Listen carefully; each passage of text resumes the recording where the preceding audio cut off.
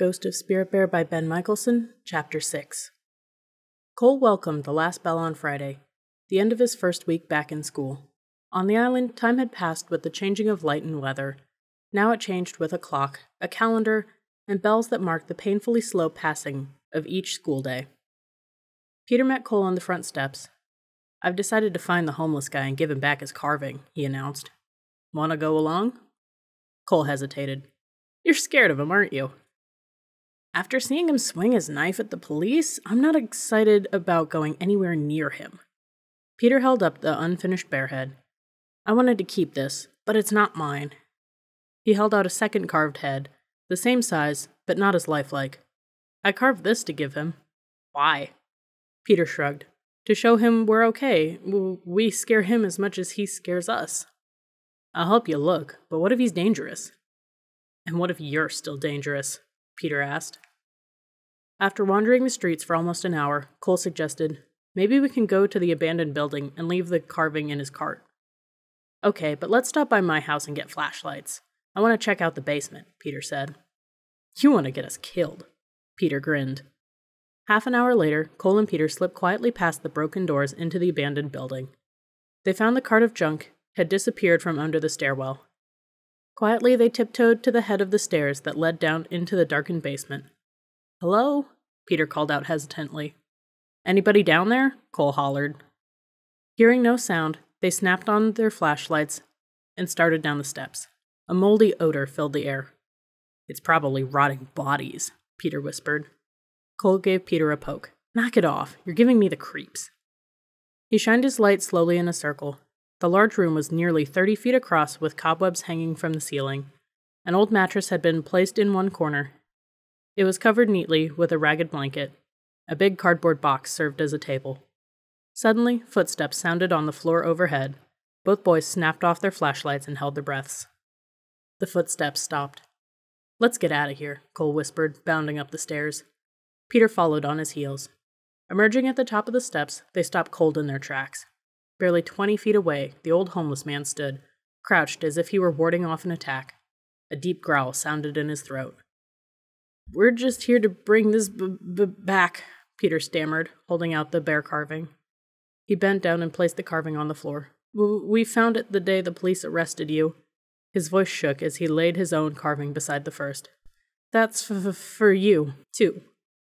Not waiting for a reply, Cole and Peter backed between the broken front doors, then turned and ran, bumping into each other as they escaped. Not until they were well away from the building did they stop to look back.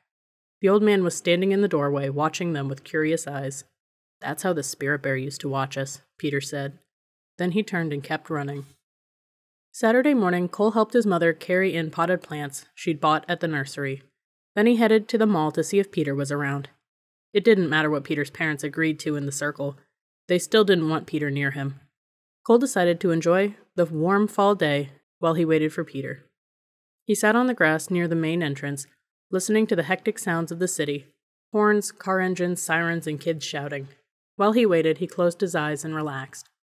A breeze carried mist from a nearby sprinkler onto his face, and Cole imagined a waterfall crashing over rocks into a deep, cold pool. Other sounds gradually melted together and softened. Cole breathed in deeply, enjoying the pungent smell of fresh-cut grass. He and Peter had become invisible on the island when they learned to be quiet and blend in with all that surrounded them. The wind, the rain, all living things were part of something bigger, part of the circle. Sitting on the grass, Cole felt important for being a part of something that was so big and so wonderful.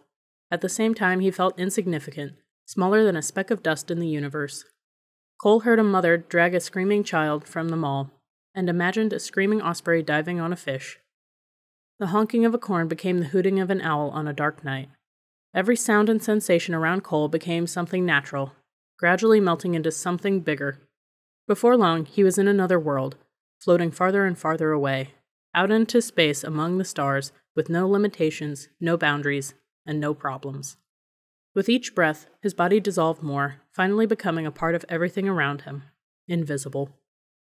It seemed only minutes before Cole opened his eyes, but a clock above the mall entrance showed that over an hour had passed. A squirrel sat motionless barely 2 feet away, holding a nut between its front paws and staring at him. Cole sensed another presence. Slowly he looked around. Gone were the waterfalls and Osprey.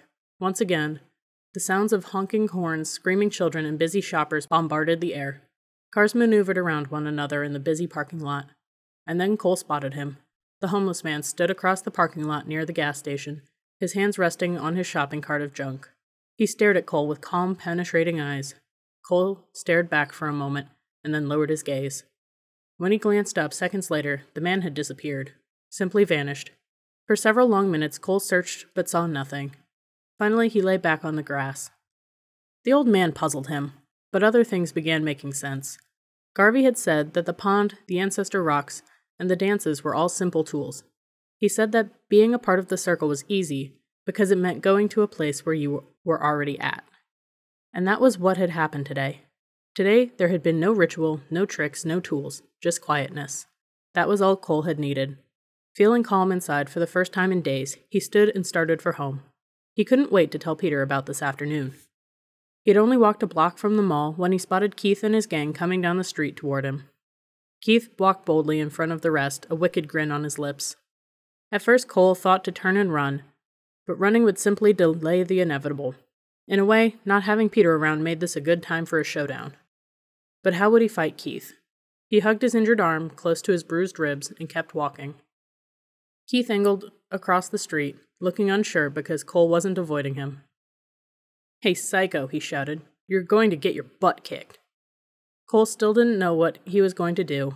His mind scrambled as the bullies approached. Garvey had said there were ways to fight without fists. "Your history, bush boy," Keith said. "Where's your retard friend?" Cole breathed deeply and for a moment quit trying to think. Instead, he just stared at the boys with a strange sense of calm. And that was when it came to him. He spoke deliberately to Keith. "Before you touch me, you have 3 choices." "And what's that, bear bait?" mocked Keith. "To kick your butt left, right, or straight ahead?" The group laughed loudly. "So what are my choices?" Keith asked sarcastically. "I'm not going to fight you, so you can either leave me alone." "No chance of that," taunted Keith. "Try again." Cole continued calmly. "Or beat me up." "That's a good plan," Keith said. "I like that one." Cole nodded. "Of course, if you do that one, I will file charges." "You squeal on us, we'll kill you," Keith said. "What's my 3rd choice?" "You just said it. Kill me." Cole met Keith's stare with his own. "Those are your only choices today. Either leave me alone, beat me up and I file charges, or," Cole paused for effect, "or kill me." Keith's laugh sounded weaker. "I'm serious," Cole said. "So what's it going to be? I'm not afraid of you." "You think we're afraid of you reporting us?" Keith said. "Yes, you're scared stiff. And if you do kill me, one of you will rat out the rest and you will all spend the rest of your lives behind bars. It won't be with other cheap punks. It'll be with real killers and rapists. So what are you going to do?" "You sure talk tough," said Keith, punching Cole hard in the gut. "I'm tired of your talk, motor mouth." "Now I'm filing charges against you," Cole gasped, and then turned to the others. "Who else wants charges filed?" "Oh, we're really afraid of you," Keith taunted, giving Cole a hard shove that sent him stumbling backward. Keith looked back at his friends. "What's wrong? You guys afraid of this loser?" "You've already dug your grave," Cole told Keith. "Maybe your friends aren't as stupid." "You're pissing me off," Keith shot back. "We're not afraid of you." He swung hard at Cole and knocked him to the ground. Cole sat up slowly, rubbing blood from his nose and mouth. "You should be afraid," he said calmly. Keith looked back at his friends. "Are you losers going to just stand there staring?" he shouted. "I'm not getting in trouble with the police," Eddie said. "My dad will kill me." "Me either," announced Alex. Keith's 4 friends backed slowly away from Cole. "Just leave him be," one said. "He's crazy."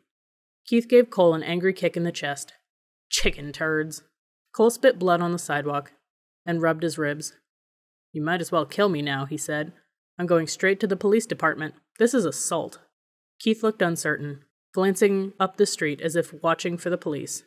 "Hey, look, can't you take a joke?" he said suddenly. Cole stood and pointed at the sidewalk. "If this blood is a joke, I'm not laughing. Unless you plan to kill me, I'm headed to the police station." Cole turned and started walking. "You squealer! You rat!" Keith shouted after him. "I'll tell everyone at school you ratted on me." Cole kept walking. Cole's mother gasped, holding her hand over her mouth, when he entered the house with a bloody face and torn clothes. "What happened?" she cried. Cole told how he had been beaten up by Keith. I'm filing charges, he announced. Will you go with me? Okay, she said, grabbing a wet washcloth, but let's wipe that blood off your face first. Cole pushed her hand away. I want the police to see what Keith did. When they arrived at the police station, Cole's mother helped to file the reports and press charges. The officer on duty took pictures of Cole's face and chest. Afterward, Cole wanted to stop by Garvey's. Can't that wait? His mother asked. No, I want him to see what happened too.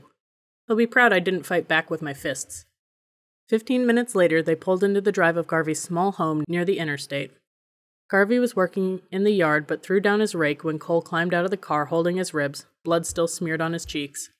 What the devil happened to you? Garvey exclaimed, running over. As Cole explained, Garvey examined his face and bruised ribs. Did Keith do all this to you? Cole nodded. I told him he'd better kill me because I was pressing charges, and I did. We just came from the police station. That'll teach him to mess with me. Garvey let out a slow breath. He'll leave you alone now, only because he's afraid of you. Good, Cole said, because I had no other choice. You always have other choices, Garvey said. How would you have kept from getting beat up? Cole shot back, frustrated, and don't say I'll figure it out. Garvey shrugged. Some days are just bad days. When bullies corner you, you're having a bad day.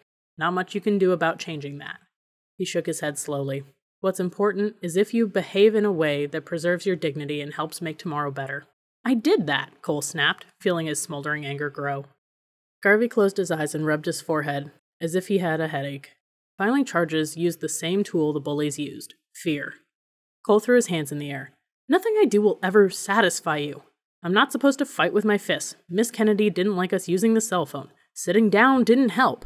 Now I'm not supposed to use my head? Nobody has the right to do this to you. Nobody. Cole, it's okay that you filed charges. All I'm saying is that you have other choices. There are times you fight with your fists. That's called violence. There are times when you lie down. That's called pacifism. What you guys did with the cell phone worked, but that was trickery. And sometimes, like today, you fought with a threat. That's fear. But there are other choices. Like what? Cole could feel his anger taking over. You're just messing with my head. Garvey reached out and tapped Cole's chest. Try fighting with your heart sometime. Cole pushed Garvey's hand away. What? Send Keith flowers? Give him a kiss? Garvey winked. You'll figure it out, he said. You talk big, Cole shouted. He clenched his fist, wishing he could knock the smug look off Garvey's face. You don't have any more answers than me. Why don't you try and... Cole's mother grabbed his arm. It's time for us to leave now, she said, tugging him forcefully toward the car. Cole pulled away. I'm okay, he said, trying to shake off his anger.